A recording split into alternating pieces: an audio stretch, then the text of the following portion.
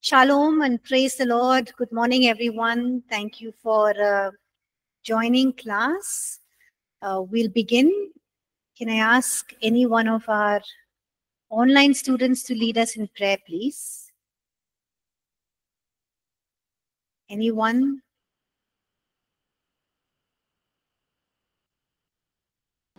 Yeah, I can. Shall I just go ahead?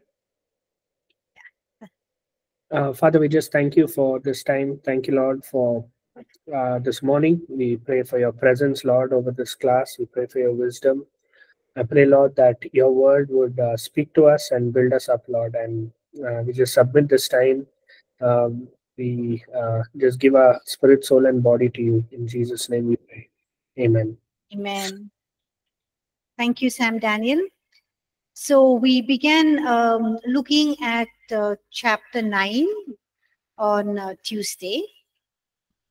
And we're looking at Jesus as the sinless lamb.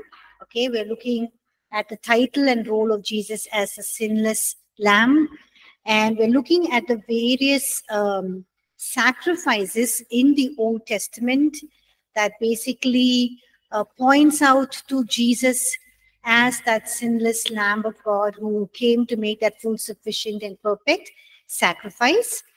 And we also saw that Jesus is referred to as the, what is the first sacrifice we looked at? The Passover. Okay, so Jesus is referred to as the Passover lamb.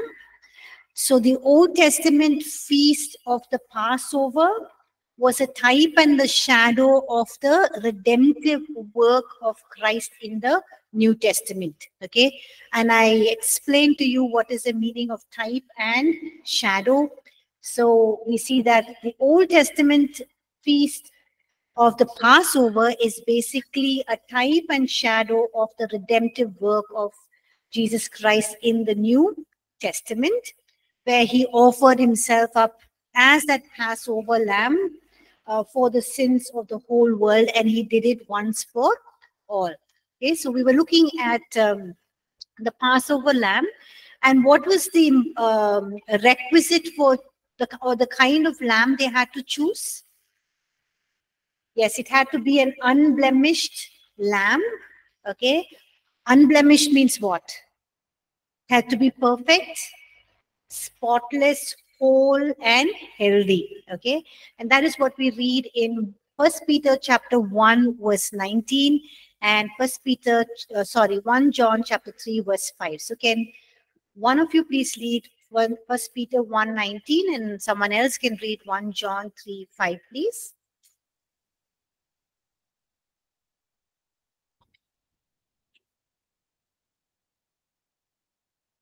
First,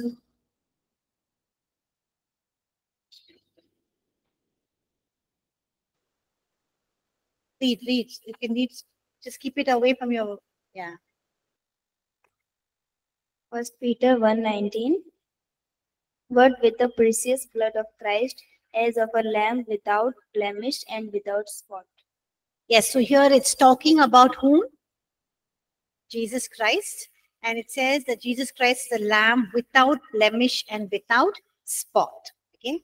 1 John chapter 3 verse 5. Please, someone else. 1 John 3 verse 5. You know that he appeared to take away sins, and in him there is no sin.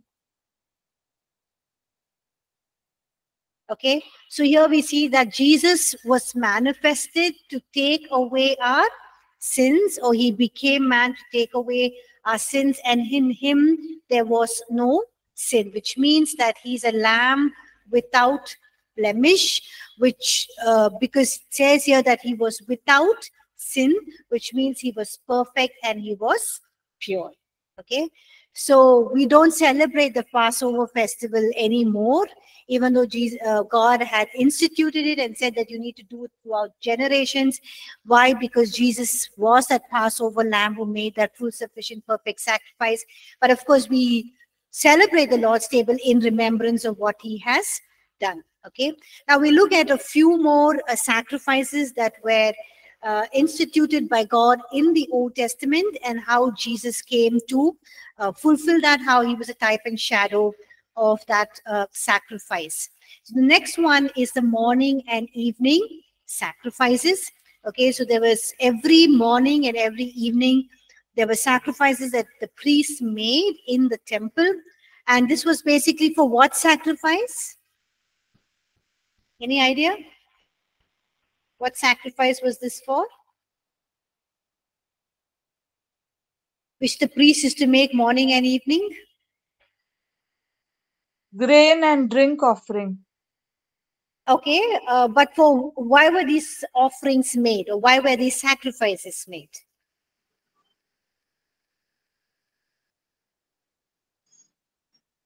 It was basically for what? Why would they make a burnt offering? Okay, why would they make a meal or burnt offering? Why would the priest make it?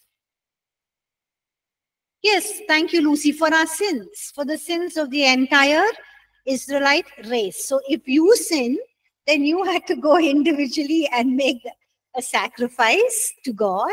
But if the priest was making it, he was making it on behalf of himself and behalf of all the people. Okay. So here, yes, Andrew says to reconcile us to God.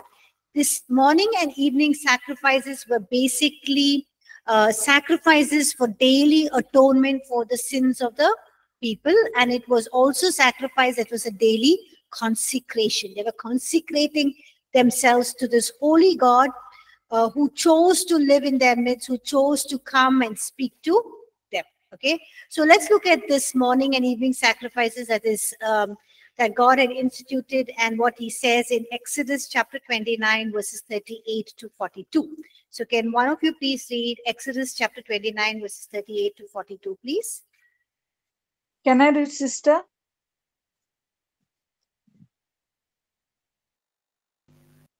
Exodus 29.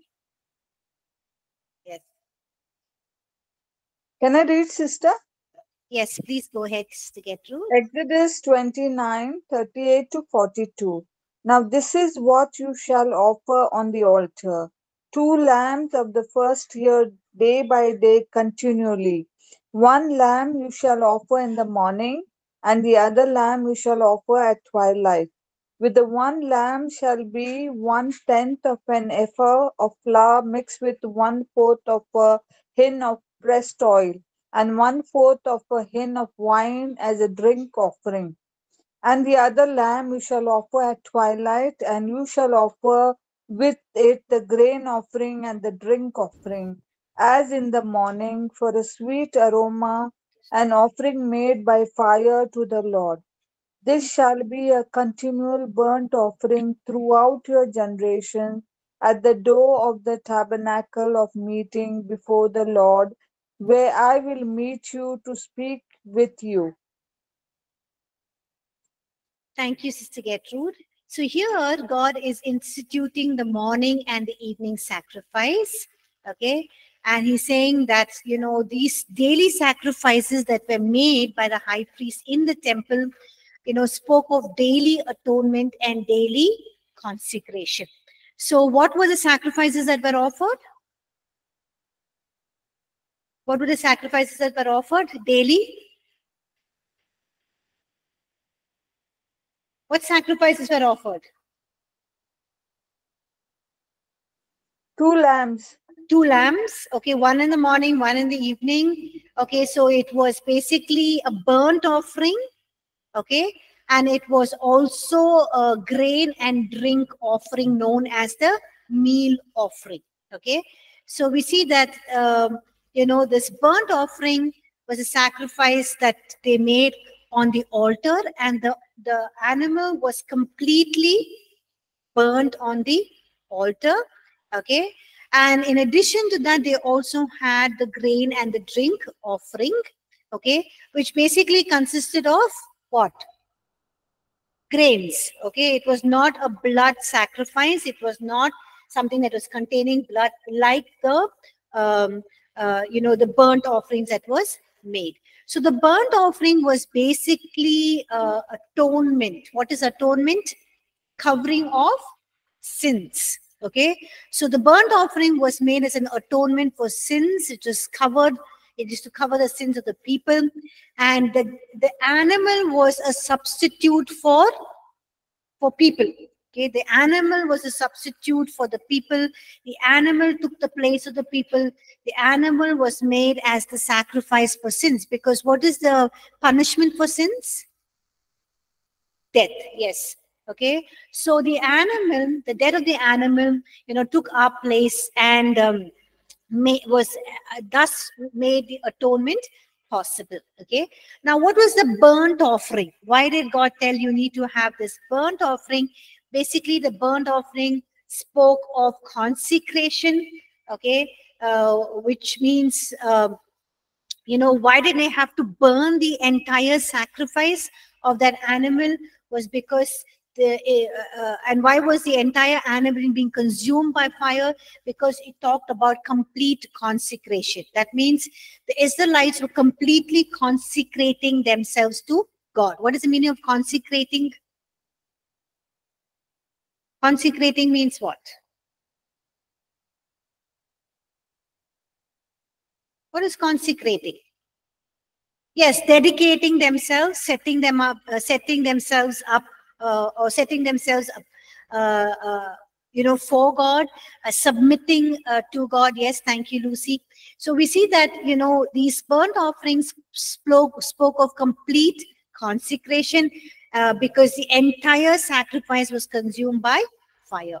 And then what does the meal offering consist of? The meal offering consists of basically grain and some drink offering.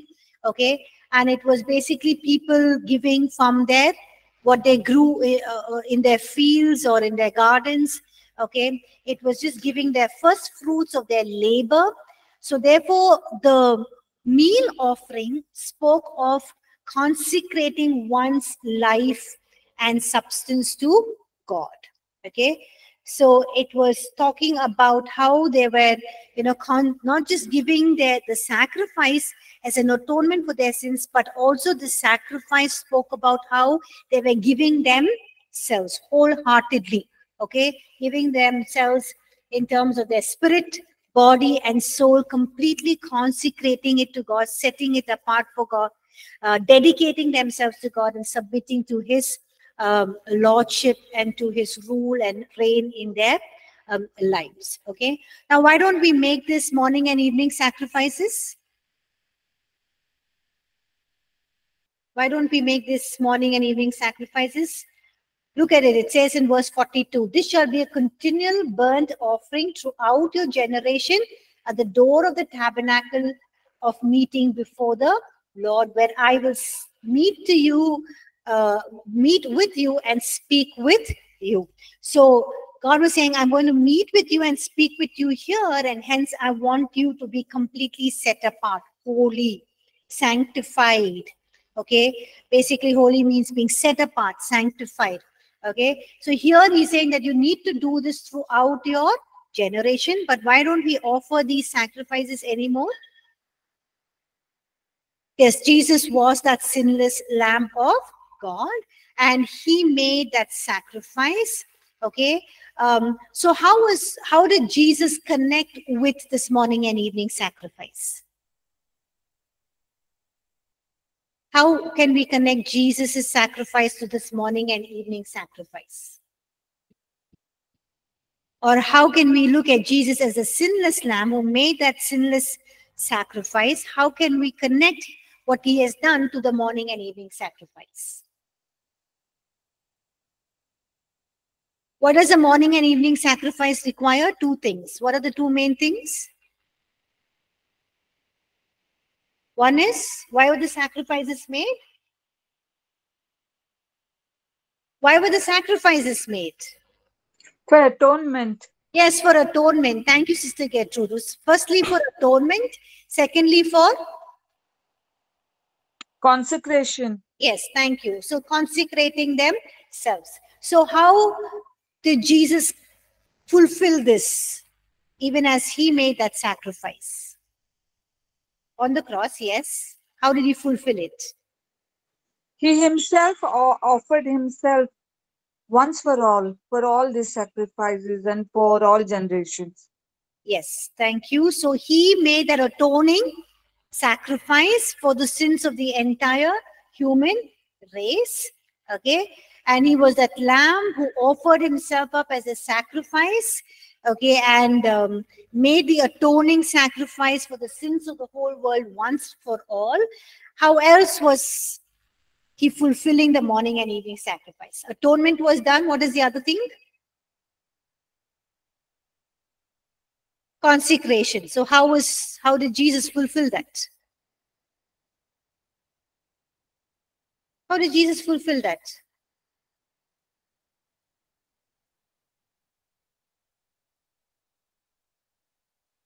Take the mic and speak. Sister, he is the high priest for us. Okay. He Thank you, submitted Sid. himself to God. Yes, he submitted himself totally and fully. He surrendered, he submitted everything, his will, and just to do the Father's will. Okay, he aligned his will to the Father's will, and hence we see that he totally consecrated himself to the Father. So, does Jesus fulfill the requirements of the morning and evening sacrifice?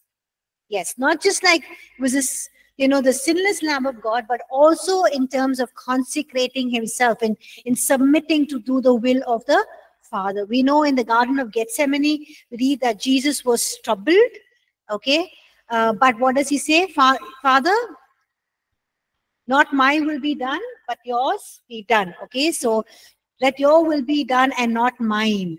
So Jesus was going to take on the sins of the whole human race. Here was this God who is perfect and holy and pure, who cannot stand sin, who cannot come anywhere near sin.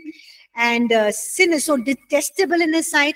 But to take on the sins of the world was such a great grief and anguish for Jesus.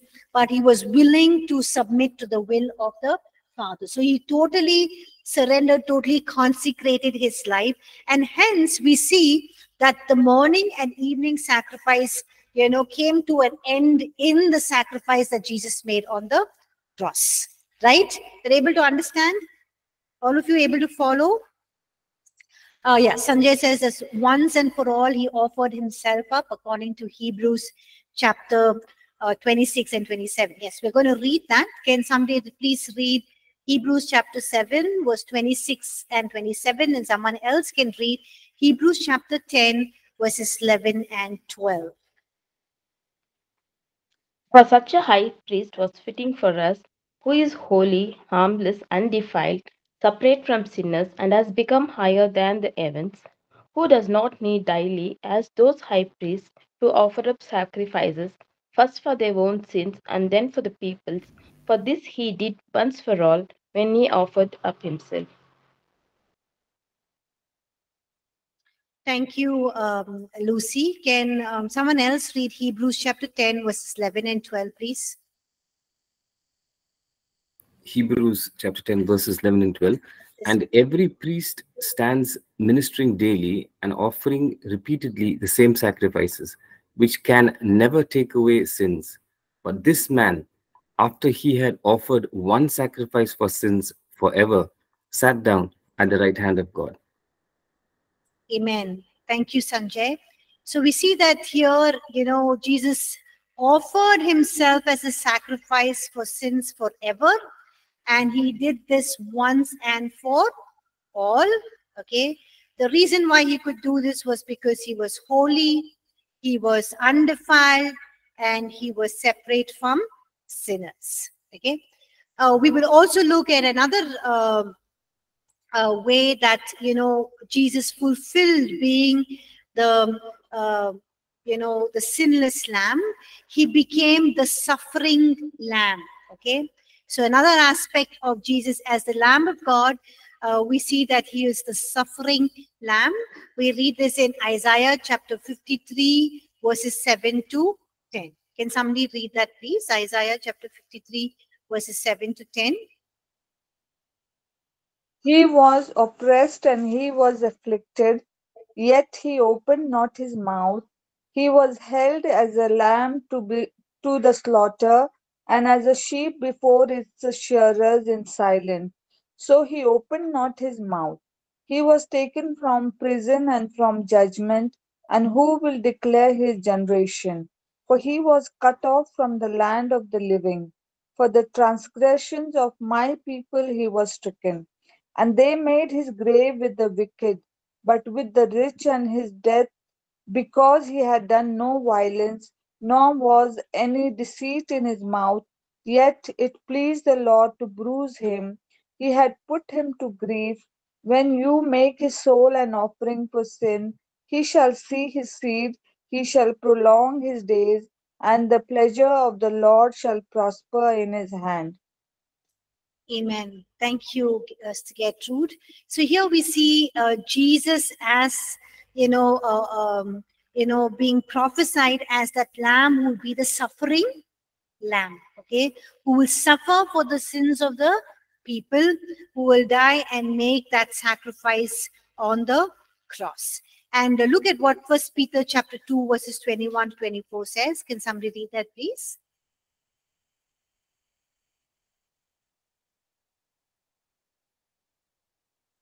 First Peter chapter 2 verses 21 and 24.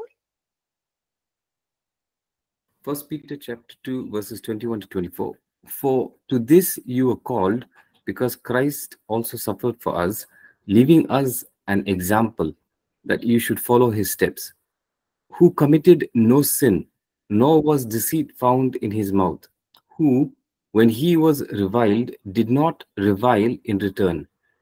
When he suffered, he did not threaten, but committed himself to him who judges righteously, who himself bore our sins in his own body on the tree, that we, having died to sins, might live for righteousness, by whose stripes you were healed.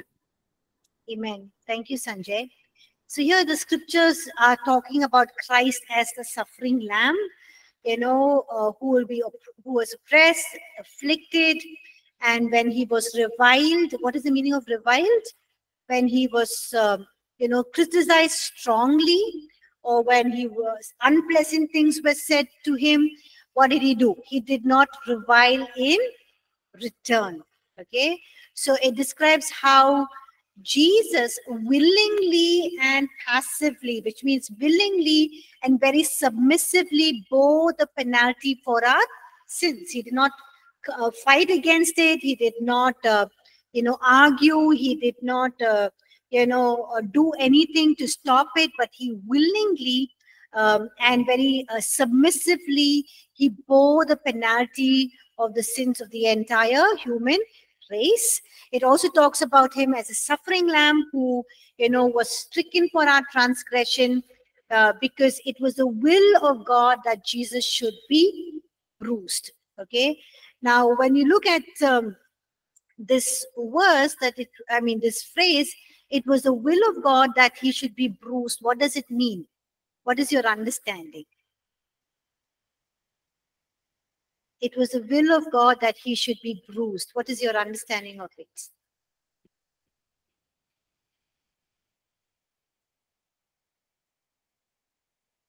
What is the meaning of bruised? Like punished. Okay. To inflict wounds. Sorry? To inflict pain. To inflict pain, okay. What else? So it says here that it was the will of the Lord that Jesus be bruised. What does it mean? Like the sins of the whole world was too heavy, so. Okay. So we are basically saying that it was God's will or the Father's will that Jesus should be wounded, should be battered, should be injured, okay, should be beaten up. So when you think about that, what comes to your mind about the Father?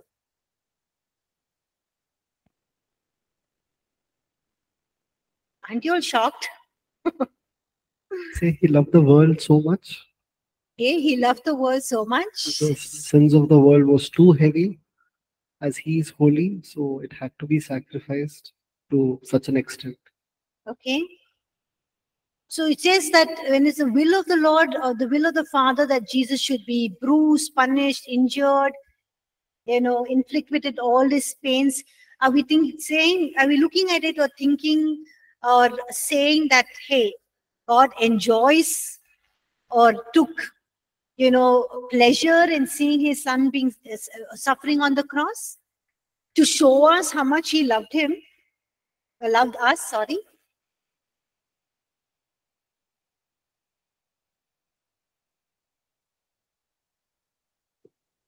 No, sister, because God is just and holy. Jesus had to bear this punishment in his body, in flesh, because sin is in the flesh. Okay, thank you. Yes, it was not God's, God was not taking pleasure in seeing, his son suffer on the cross. Like, some people can interpret it and say, God, when he asked Abraham to sacrifice his only son, how can he do that? He was just basically taking pleasure in seeing, or, when he's inflicting punishment on people in the Old Testament, people say that, God takes pleasure. And so here also we read that, it was the will of God, the Father, to see Jesus being bruised.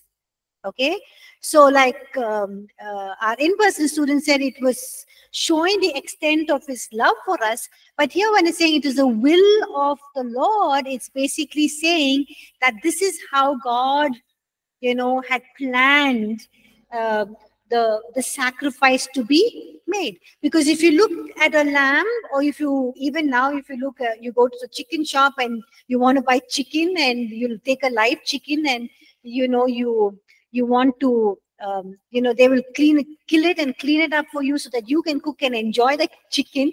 But you see that animal suffering, right? Once they slit the throat, you can see the animal really suffering. So it was, in a sense, that God had planned it that way, that, to take on the sins of the world, there was suffering, there was pain, because sin causes a lot of suffering and a lot of pain. So it was not something that the Father was pleased in doing, not something that he enjoyed doing, like some people can interpret, like some people can say.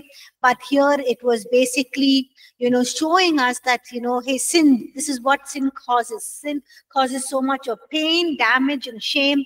And even the Son of God, had to go through all of this. He went through all of it to take on the sins of the whole world. And that is the full extent of the Father showing his love for us. And that is also what sin does. Sin brings pain, and sin brings suffering, and it has consequences. Now look at the purpose of the suffering. The purpose of the suffering, of Jesus' suffering, or the purpose of the sacrifice of the suffering lamb, was that, make his soul as an offering for sin. Okay, make his soul as an offering for sin. Now the word offering here basically is referring to a trespass offering. A trespass offering is what is laid out for us, or defined for us in Leviticus chapter 5 verses 14 to chapter 6 verse 7, and even in Numbers chapter 5 verses 7 and 8. Okay, now Jesus was made as an offering for sin, means he was made as a trespass offering. Now if you look at this word trespass in the Hebrew, it basically means guilt. Okay, so it denotes guilt of disobedience. It denotes guilt of violating, which means destroying or disobeying the rights of others. Either it can be God or man. So when here it says that Jesus, his soul was made as an offering for sin, it's basically talking about the trespass offering or the guilt offering. Okay, because the word offering here in Hebrew means trespass. Okay, so trespass offering. So what is a trespass offering? Basically, a trespass offering is made when somebody disobeys God. Okay, breaks his commandments, and also somebody who's violating or going or disobeying or destroying the rights of others, whether it is God or it is man. Okay, so when we look at this trespass offering, what does God require of this trespass offering? In this trespass offering, when a person disobeys God or he violates somebody else's right, whether it's man or God, they had to make an offering. So the offering required or included restitution. Restitution means, you not only just make the sacrifice to God, you go to the temple and make the sacrifice, but you also have to, apart from the sacrifice that you go to the temple and make to God, you also have to cover up the damages that were done, okay, by offering a sacrifice to an animal. And also it required a social restitution, which required that you make up for what you had done with the person. You repay that person. So here in this trespass offering, there were two things that were required. One was restitution, where you basically, the individual has to cover up the damages he had done in addition to making the sacrifice to God. And that was basically, involving you pay up for what you had done apart from the sacrifice that you have given to God. So the trespass offering not only involved making atonement for your sin in offering that sacrifice, the atonement covered up your sin before God, but also involved social restitution, which means you had to pay back the person for the wrong that you have done. Do you understand? Yes, so trespass offering required atonement and restitution. Okay, atonement is when you're making a sacrifice to God, and restitution is basically you're covering up for the damages. So for example, if you get angry with your neighbor and they have a donkey, you go and kill that donkey. You put some poison or something and you kill that donkey, and the neighbor comes to know, and you're judged for it. So you have to go to the temple and make a sacrifice, and you also have to buy a donkey and replace it with your neighbor. Okay, so that is your restitution that you make. So we see that Jesus, became that trespass offering. Okay, he made the atonement for our sins, but also he made a restitution by paying the debt for our sins, the sins of the mankind. He paid it to a holy God. So when Jesus died on the cross, he not only made that atoning sacrifice that covered up our sins once for all, but he also made that restitution for our sins. He paid for our sins. He paid the debts for our sins to this holy God, who was wronged. When we sin, we wrong God. Okay, we hurt him, we wrong him, and so there was, restitution that had to be made. So Jesus, paid the sins, or he paid the debt to a holy God who had been violated.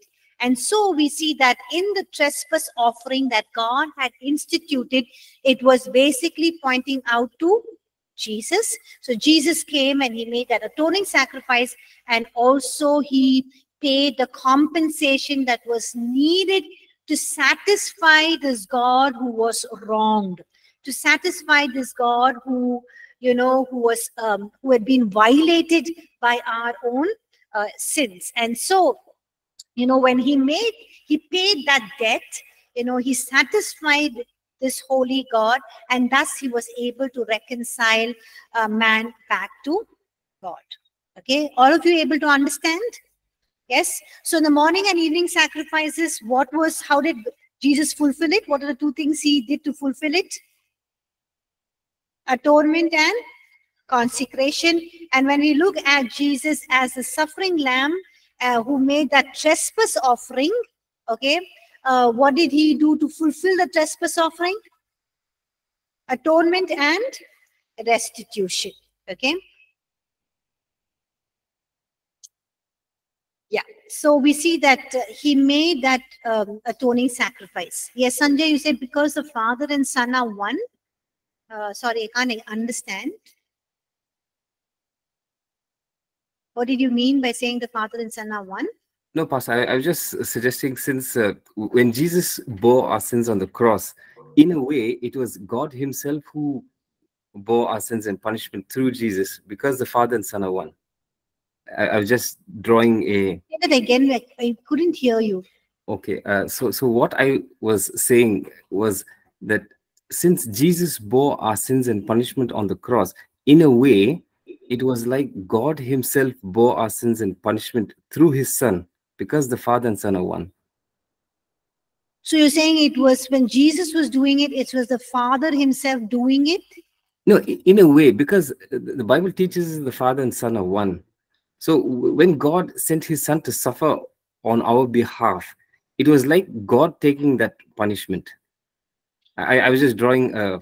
Oh, I think that is not what we see in the Bible. It was when Jesus was taking on the sins of the whole world, he was taking it because he was fully man. He was in our place. He was identifying and our representative. But yes, he was in fully God in the sense that he was sinless, and hence he was able to make that sacrifice. But when he was making that sacrifice, it was not God the Father who was also taking the Son, because Jesus on the cross says, you know, when Jesus took on the sins of the whole world, and on the cross he says, you know, Father, why have you forsaken me? Okay. So when he took on the sins of the whole world, he was forsaken by the Father because he was he bore the sins of the entire mankind. So it was not God the Father also in one sense taking on the sins of the world. It was Jesus who was taking on the sins of the world. It was Jesus who was making that full, sufficient, perfect sacrifice that pleased or satisfied this God who was holy, who was wronged, who we had violated, who had gone against. And so Jesus' sacrifice paid the debt to this holy God.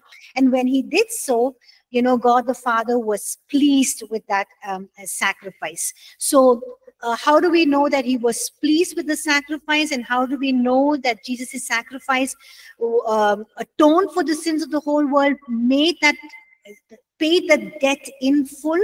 Was because Jesus was resurrected from the dead. So resurrection is also powerful and as equally important as crucifixion, because resurrection actually proves that yes, what Jesus did was God the Father was pleased, and it appeased him, and he was satisfied with the offering, with the debt that was paid through the sacrifice that Jesus made on the cross.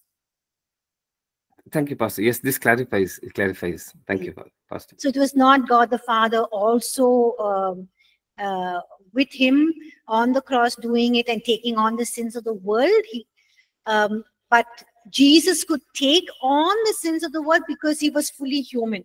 Okay, in that sense, that's why we see humanity and divinity coexisted in the person of Jesus Christ. And God, who is holy, you know, cannot come near sin. Sin cannot touch him. Okay, then he ceases to be God. He ceases to be God. He becomes like one of us. Okay, so I hope that clarified. I think that is sometimes again a wrong understanding and a theology. Yes, Pastor. Thank you. But thank you for bringing it up. Okay, so we see that, you know, Jesus made the atoning sacrifice and also the compensation or the restitution that was needed to satisfy God, and hence he reconciled us back to the Father. All of you with me able to understand? Yes. So we're seeing how Jesus' sacrifice, you know, actually corresponds to what God had instituted in the Old Testament, the sacrifices, and how Jesus is a type and shadow and how he fulfilled those Old Testament sacrifice. We look at another aspect of the sacrifice that Jesus made. Okay. When Jesus was crucified, was he crucified in the city? In the city or outside the city? Outside the city. Outside the city. Why was he crucified outside the city?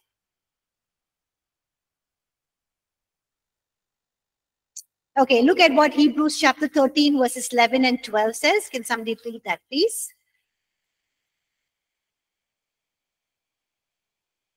Thank you, Lucy. Outside, yes. Hebrews 13, 11 and 12.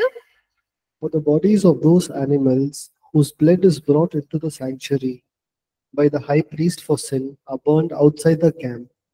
Therefore, Jesus also, that he might sanctify the people with his own blood, suffered outside the gate. Yes. So here we see that, the writer of Hebrews saying that, the animals that, were sacrificed and whose blood was brought and sprinkled by the priest, where was these animals burned? Outside the camp. Okay. And so he's saying, therefore, Jesus also, that he might sanctify the people, cleanse, purify, sanctify means what? Cleanse, purify, set apart. The people with his own blood, he suffered outside the gate. Okay, so we see another aspect of the Old Testament sacrifice and how Jesus identified with it. Jesus was sacrificed on the cross outside the city limits. And so we see that, he related with the animals that were burnt, that were offered as a sacrifice, were actually burned outside the sanctuary or outside the camp. So in studying Jesus Christ as the sinless lamb, we see how, the sacrifices in the Old Testament spoke clearly and specifically about the various aspects of Jesus Christ as that Lamb of God.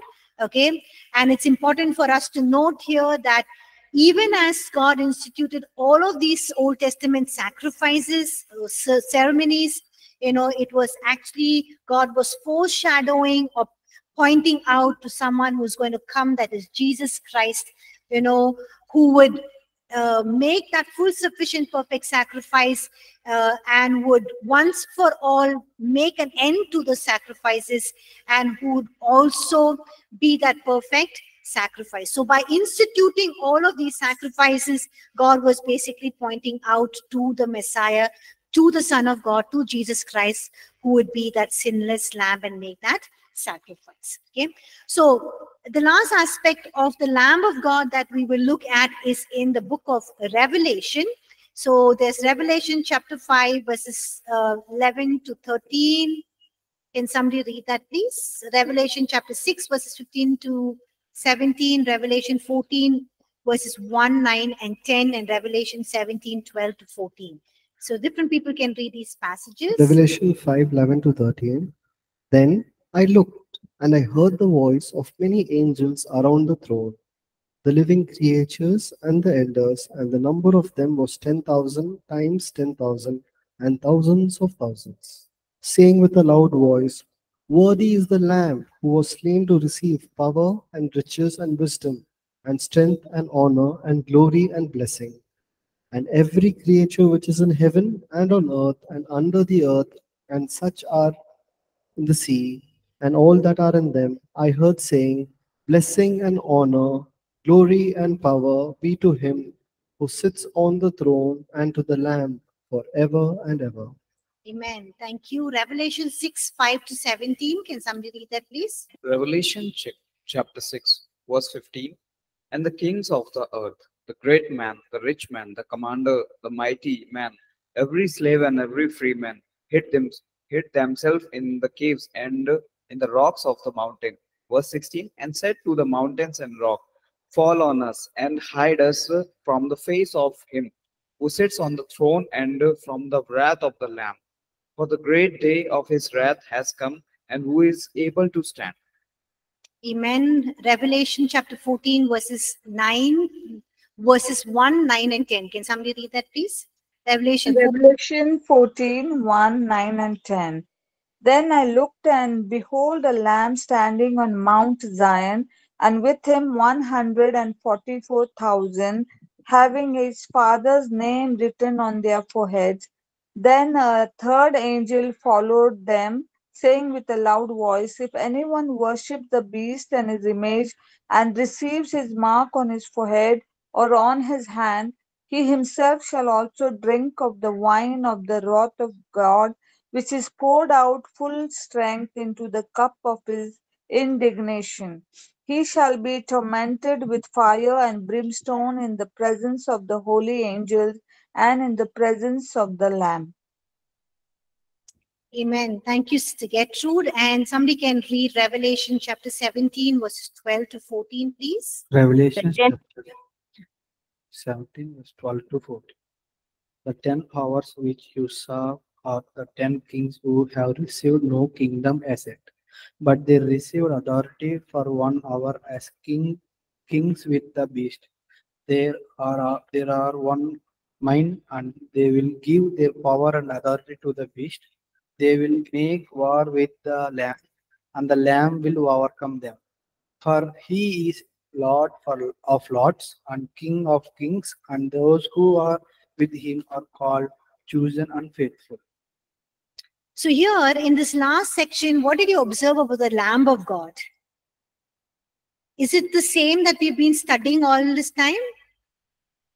As a suffering lamb, as a lamb that was going to be bruised and punished. Is the same kind of example we see in Revelation? Yes, no? No, sister. No, we see him, like as Lucy says, as a king. So this last section of the Lamb of God in Revelation, is a little out of context, but of Jesus as a suffering lamb, the lamb that was crucified, the lamb that was made as a sacrifice. Okay, but we are looking at it because there are 28 references of Jesus as the lamb in the book of Revelation. You just quoted a few verses here, but there are 28 references to Jesus as the Lamb of God in the book of Revelation. So in Revelation 5, 6 to 14, we look at Jesus as a triumphant Lamb in Revelation, who is the slain Lamb that returns from the dead, who's worthy to receive honor and power and might and wisdom and glory and honor and blessing. We also see in Revelation chapter 6, verses 15 to 17, that he's a powerful figure, this lamb is a powerful figure who exercises wrath and who strikes fear in those with whom he comes into contact. Okay. It also talks about in Revelation chapter 7, verse 17, he's a lamb who is described as a shepherd of God's people. Okay, and in Revelation chapter 14, verse 1, talks about him as a lamb who stands triumphant on Mount Zion. Okay, and also in Revelation chapter 17, verse 14, talks about the lamb as the one who would overcome in the midst of opposition, and who would, in Revelation chapter 22, it talks about him who ultimately establishes his enduring reign upon the earth as a representative of God. So here we see that, he is, he talks about the, Jesus as, the apocalyptic view of the Lamb. The apocalyptic means, is basically describing or prophesying the complete destruction of the world. Okay, so when Jesus comes, he's no longer going to be that passive, submissive, and suffering sacrifice. Instead, we will look at him as that lamb who's pictured as the triumphant, victorious, and overcoming conqueror, who is the king. So now, when Jesus came the first time, he came as the lamb that was to take on the sins of the world, who was passive, submissive, and that suffering sacrifice. But when Jesus comes again, he would come as that lamb, who we would look up or picture somebody who comes as the triumphant, victorious, and overcoming conqueror. So it is interesting to view Jesus as this apocalyptic lamb. Okay, apocalyptic basically is describing or prophesying complete destruction of the world. So he's going to come and destroy the world and set up his rule and reign here on the earth. So two different pictures of this Lamb of God of Jesus Christ. One in the whole of the rest of the books of the Bible. Of course, in Daniel we have a lot of apocalyptic literature that is also talking about this Lamb, but in Revelation basically talking as the Lamb of God who's going to come to be that triumphant, victorious, and overcoming conqueror. We'll stop here. Okay, anyone has any questions? Any questions? I hope you're able to understand this lesson. Okay, and I hope it was interesting to look at the various aspects of the Lamb, the sacrifice, and how it was fulfilled in the person and work of Jesus Christ. Okay, no questions, and we'll end class. Today's Friday, so thank you everyone for joining class, and have a blessed weekend. I'll see you all on Tuesday. Thank you.